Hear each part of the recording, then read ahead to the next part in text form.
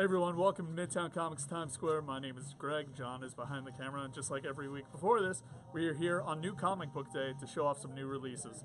The video is a little later than usual because we had a wee bit of a snowstorm, but so new releases couldn't get put out until 1 o'clock, and now let's take a look at them. Up first, Neil Gaiman, American Gods, from Dark Horse the first issue. There's also a trailer for the TV show, which is going to be on Stars. That dropped today, so check that out. You know what? I know a lot of people out there are looking forward to this, so let's give a preview. Attempt number 2. Attempt number 3. My hands are cold.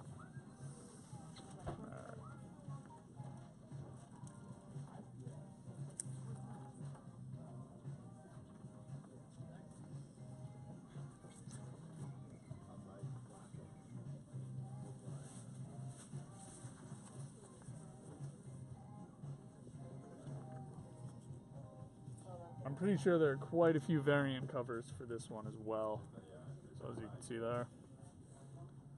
And then also from Dark Horse Comics is Dark Horse Presents Angel for all the Buffy fans out there. I believe it was recently the 20th anniversary of that show. It's also Dead Inside and Ether. When we get to DC, it's very crowded, so John's going to be giving you a lot of close-ups. We have a new chapter of Aquaman, which is actually the start of a brand new story arc. There's also Batman number 19. If you have ever asked yourself, how many people can Bane punch in a single issue?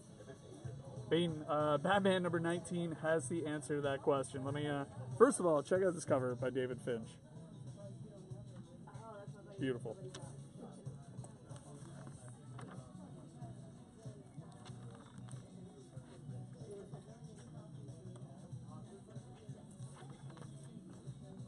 And so begins the punching.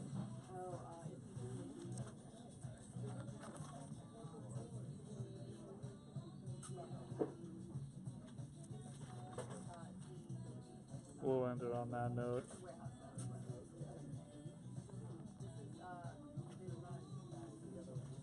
It's also All-Star Batman number 8. I'll let John get a close-up. If you check out our blog, blog.midtowncomics.com, in a little bit, you'll see an exciting announcement about this comic, maybe relating to Scott Snyder visiting the store next week for a signing. You'll have to check out blog.midtowncomics.com for more information. It's also Batwoman number 1 and quite a few other new releases. It's pretty crowded up here, so I'm going to step back so John can get a close-up, but lots of great stuff from DC this week. I also got After City.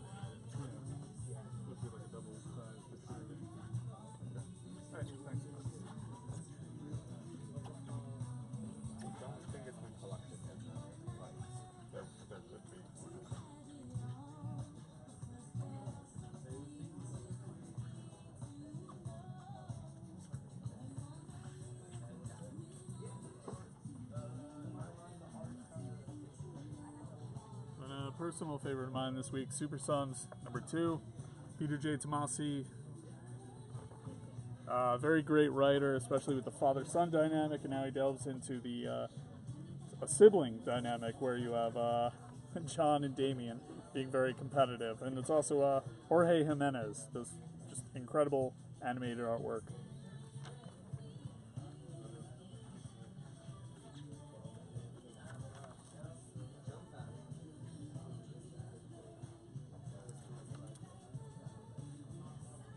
I don't want to give too much away. Super Sons number 2, lots of fun. This one has a huge reveal, Superman 19.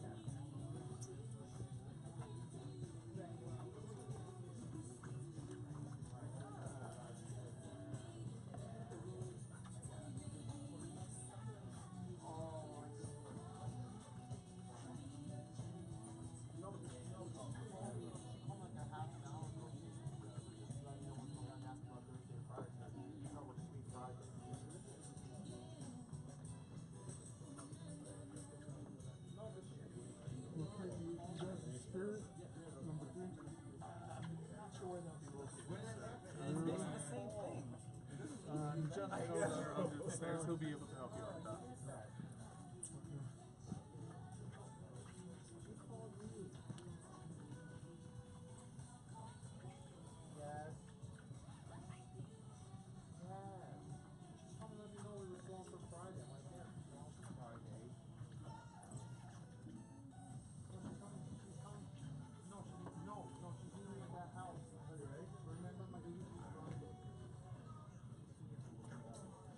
Hey again. And now we are joined by Vic. He has two recommendations, two new collections. Yeah. You should check them out, and here's why. We have The Damned, Volume 1 from Cullen Bunn and Brian Hurt. It's only $9.99 from Oni. It's a full graphic novel for only $10. If you guys are fans of Image's series Moonshine, I would definitely recommend this. Haven't had the chance to read it yet, but the synopsis alone has me on it. It's basically Prohibition era gangsters. Instead of doing some bootlegging and alcohol, they're working on souls. So these guys are demons, and your main character just happens to be someone that just walks the line between both demon and human and wants to broker a truce. This alone has me interested just to read it, and the fact that it's only $9.99, you really can't go wrong with something like this, guys. Also, we have Volume 3 of the RoboCop series that Boom Studios have been Classic doing. RoboCop. Classic RoboCop, yeah. This acts as like an actual sequel to the original films. If you guys are fans at all, I would absolutely recommend this. This is probably one of the best RoboCop comics ever done. It takes the characters, elevates them. It's more backstory on the old man from OCP, and Lewis is definitely a key part of it with Murphy. It's just a really fantastic series. And that was a pretty short-lived series as well, and I think Volume 3 collects the remainder. The remainder of the series. So it's only about 3 volumes. The whole thing gets collected. This also with the Frank Miller complete collection that has his original series and then Last Stand. It's a good time to read RoboCop, guys. Seriously, I mean, you can never go wrong with this guy ever. So I would definitely recommend the RoboCop series. If you can find volumes 1 and 2, definitely pick it up. I highly recommend it. Also, check out The Damned. You never know. $10, you can't go wrong. Prohibition era, demons, angels, souls. Can't go wrong. And for all the people watching on Facebook Live, is there anything else you would like to tell them? Well, if they would like to know, Alamo Drafthouse is actually screening RoboCop, possibly, I think maybe this Friday. Is that Brooklyn, Yonkers? It's the one out in Yonkers, guys. Okay. If you guys love that movie, go see it. It's the best type of place to go watch a movie and then just enjoy the beauty of RoboCop. It is a beautiful. Yeah, it's beautiful. It's great. Watch RoboCop again. Yeah, it makes your week so much better. I love it. Yeah. I love it. Not topical at all, though. No. Not going there. Not going there. All right, Vic, thank you very much. You're welcome, guys. My pleasure. So, let's take a look at all the other indie releases, aka non-Big 2. We've got some IDW up here. Highlander, the 2nd issue. G.I. Joe, Mask, which stands for, of course, Mobile Armored Strike Command, as well as Revolutionaries. We also have Star Trek and more. Actually, it looks like we get into Image Comics right after that. But there are a few new hardcover and trade paperbacks available above us.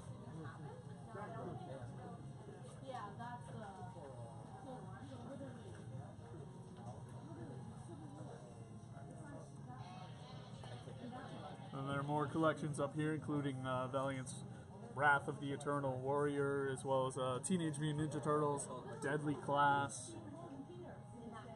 Quite a bit.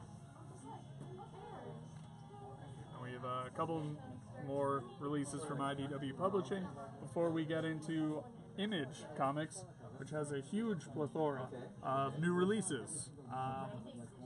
John's going to give you a look at them.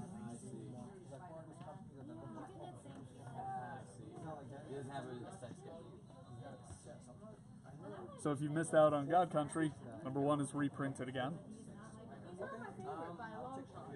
So Headlopper #5. One of my personal favorites, I Hate Fairyland #11. I've been anxiously awaiting a new issue, and here it is, for all your Scotty Young goodness. There's also a brand new chapter of Warren Ellis, Declan Shalvey, and Jordi Belair's Injection, as well as a new chapter of Invincible from Robert Kirkman. So Ryan Otley's still illustrating this. Let me take a look. I'm behind. So. Yep, Ryan Otley is still illustrating. Alright, I don't want to give anything away, so we're not going to preview it. Oh, I got Champions. I got all Champions. I got Adam. He's the first poet in this one. Ooh. Because I knew that you could show me that.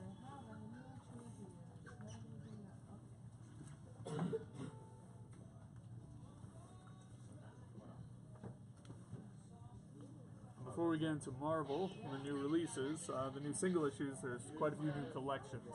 Avengers, The Initiative, Deadpool Classic. I believe that includes a bunch of his limited series. Let's take a look. Yep. Wade Wilson's War, Pulp, Night of the Living Deadpool, Return of the Living Deadpool. Alright. So you get quite a few Deadpool limited series in here. Here's a look at Wade Wilson's War. I'll give you a look at Deadpool and Zombies. There's Pulp. Here's Night of the Living Deadpool, which, as you can see, everything is in black and white except for Deadpool. Nice nod to the original movie, or The Walking Dead. I guess you can choose which one it's referencing, or maybe both. And then Return of the Living Deadpool was illustrated by friend of the store, Nick Varela. So that's available today. There's also the Unbelievable Gwenpool classic Wolverine collection called Wolverine versus the Marvel Universe. You have, of course, that iconic Spider-Man fight. Let's see, what's collected in here? I have not checked this out yet. Okay, so you have Captain America Annual number 8, which is a big fight with him. Daredevil. I think that may be the one where he puts him in like a full Nelson. I'm not sure. Incredible Hulk 340, of course, the fight with Gray Hulk. And you know, instead of babbling about it, let me show you.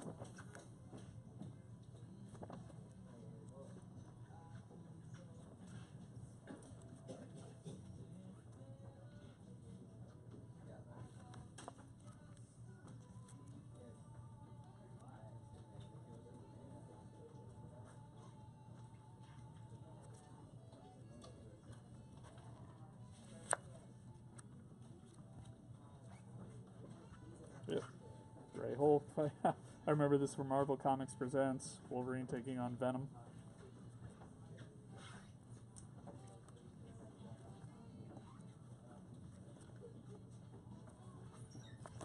So Wolverine versus the Marvel Universe. Today it's got a cover price of $34.99. So if you love seeing Logan fight his fellow heroes, check it out. Somebody also asked for Gwenpool. Yeah, sure. Let's take a look at Gwenpool. Head of MODOK. This is volume 2, by the way.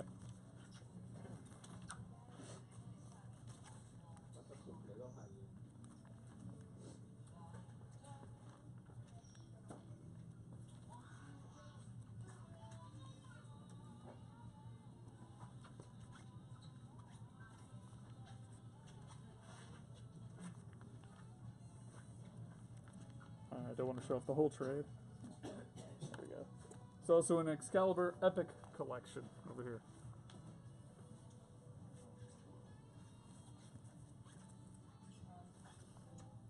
And then we get into the new single issue releases. You have Uncanny Avengers, US Avengers, World of Wakanda, Sam Wilson, Captain America, as well as Daredevil, which if you started with Charles Soule's run, you may be wondering how Matt Murdock restored his secret identity.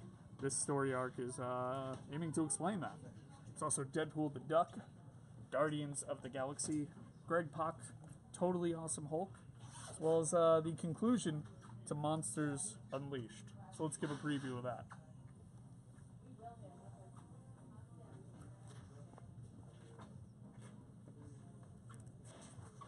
At least I'm pretty sure this is the conclusion.